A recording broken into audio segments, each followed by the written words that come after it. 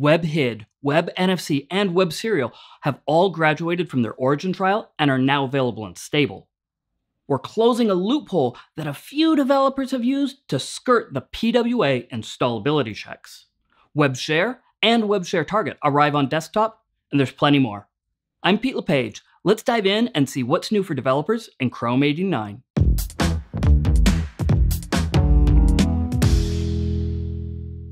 I'm really excited about WebHID, Web NFC, and Web Serial.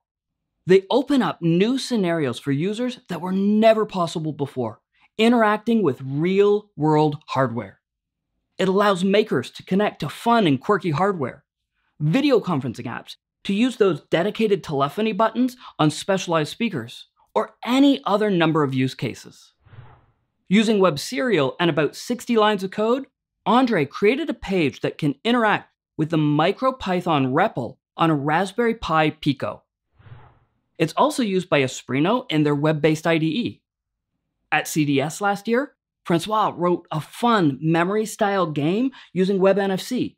You had to tap the right card in the right order to win. And my favorite, Bramis used WebHID to connect to a Stream Deck, building a Daft Punk drum pad.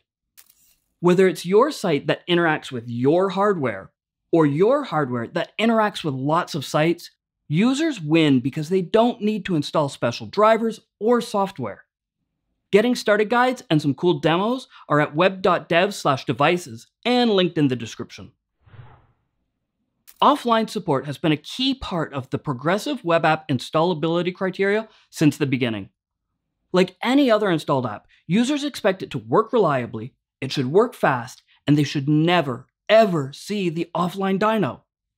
Later this year, we plan to close a loophole that allows a few sites to pass the installability criteria without an offline experience. If your PWA already has an offline experience, you're all set. There's no action required. But if you don't, it's time to add one. Starting in Chrome 89, if your PWA doesn't provide a valid response when offline, you'll see a warning in Chrome DevTools under the Issues tab, and Lighthouse will indicate there's an issue. You can decide what kind of experience you want to provide. Now, ideally, you should provide as much of the experience as possible, but at a minimum, it can be as simple as an offline fallback page. Enforcement will start in Chrome 93 later this year. Check out our post on developer.chrome.com for more details. If you're not sure where to get started, check out Workbox. It has a set of libraries that can power a production-ready service worker for your PWA. Or for a simple offline fallback page, we've got some code that you can just copy and paste on web.dev, so check the description for more details. If your site allows users to create, edit, or interact with files, you should be using the WebShare and WebShare Target APIs. WebShare makes it possible for users to send files or other data to installed apps on their device. For example, sending a photo from Google Photos to Twitter. To register as a target so that other apps can share files or data with you, you'll want to use the WebShare Target API.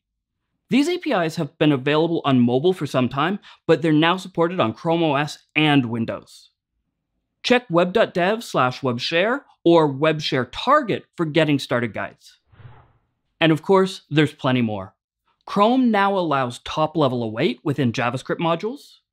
To reduce confusion for users, we've updated the icon that's shown in the Omnibox for installable PWAs.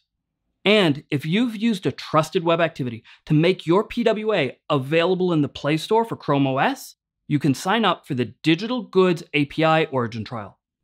All the details, including links, docs, specs, are in the updates post linked in the description. Hit that subscribe button so that you don't miss the latest Chrome DevTools video or any of the other fun videos that we have.